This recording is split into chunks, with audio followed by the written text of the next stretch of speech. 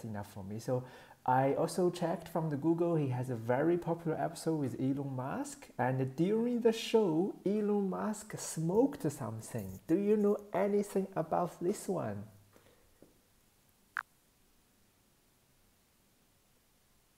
Yes, that episode became one of the most talked about moments in podcast history. In 2018, Elon Musk appeared on the Joe Rogan Experience, and This during the is great. conversation, Musk famously smoked what appeared to be a joint, marijuana mixed with tobacco. This Okay. clip quickly went viral, sparking a massive reaction from both the media and the public. Here's a bit of context about what happened. 1. The moment. During the 3 hour long episode, Joe Rogan casually offered Elon Musk a joint, and That's Musk, after some hilarious. I hesitation, took didn't a know puff this. while I on didn't camera. watch that show, Musk by the didn't way. seem overly enthusiastic about it, but the So, fact that he did it at all was surprising to many, given his high profile role as the CEO of Tesla and SpaceX. okay, 2. Public reaction. he's The moment supposed to created get quite some a stir. fine or what? Some people were Is amused, illegal? while others were concerned about the impact on Tesla's stock price, which actually dropped temporarily after the episode. Okay, It also fueled interesting. a The lot of stock memes and price even online dropped discussions about temporarily. Musk's eccentric personality. However, Musk later explained that he rarely smokes marijuana and didn't find it useful for productivity. 3. The episode's Okay, I never tried impact. it, so Beyond the who viral knows? smoking moment, the episode Maybe I should itself was try very it too. So engaging. in the future, we will Musk and see. Rogan discussed a wide range of topics, including technology, Okay, I got it now. So that's quite funny. So clearly, those episodes sparks a lot of things. So maybe that's the secret that to make the podcast become very famous. So okay, what's the next? Let's talk about something. You know what? Okay, uh, so let's move to the next one. So next one is called Mel Robertson. So her show is also quite famous. So let me know. Just give me very short introduction. Very short introduction, like 2 or 3 sentences about him, about her. Sorry, no more 3 sentences about her. Go for it.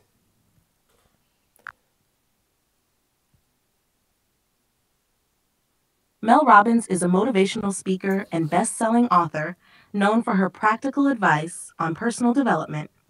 Her podcast focuses on confidence, relationships, and managing stress, offering relatable and actionable insights. She became famous after her viral TEDx talk and her 5 second rule technique. Okay, what are those five techniques, and 5 second rules? I never heard of it. So tell me now.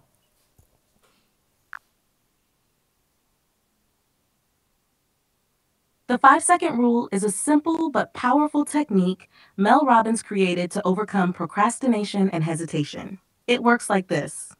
Whenever you have an instinct to act on a goal, you count down from 5 to 1, then physically move or take action before your brain talks you out of it. The countdown interrupts your usual thought patterns and pushes you to act Three, immediately. It's four, all about beating five. hesitation and taking control in those critical moments.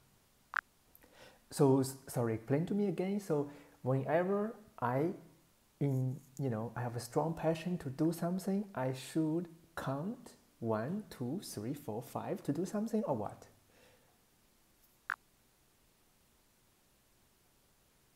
Actually, it's the opposite.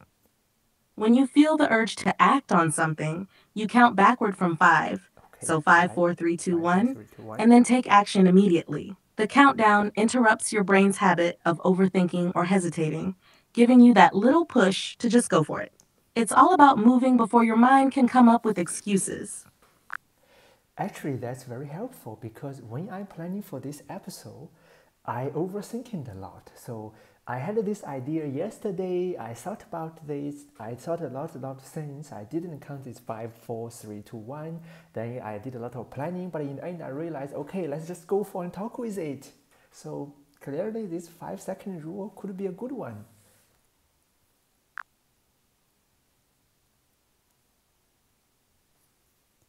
She has a point. Exactly. The 5 second rule is perfect for situations like that. It helps cut through overthinking and gets you to take action faster. It's great that you recognize that sometimes just jumping in is the best way to go, especially with creative projects like this podcast. Now you've got a new tool to push yourself forward without getting stuck in the planning phase. That's good rule. Okay, today I learned something that's very, very important. That's nice. I like it. So there's also a book from her. So if you want to buy it, you can go to Amazon, check for it. But I never read her book, so maybe it could be good. And let's stop here today. It's around 5 to 10 minutes podcast. I think it's a good experience. Do you have anything to say to our audience before we finish it today?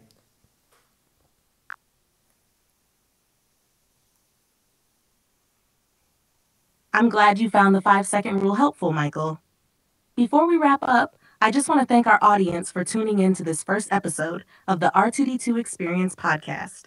We hope you enjoyed the conversation and took away something useful, just like Michael did today with Mel Robbins' rule. Whether it's taking action or learning something new, we're excited to keep bringing you engaging content. Stay curious, stay bold, and we'll catch you in the next episode. Yes, stay tuned, stay bold. We catch you for the next episode.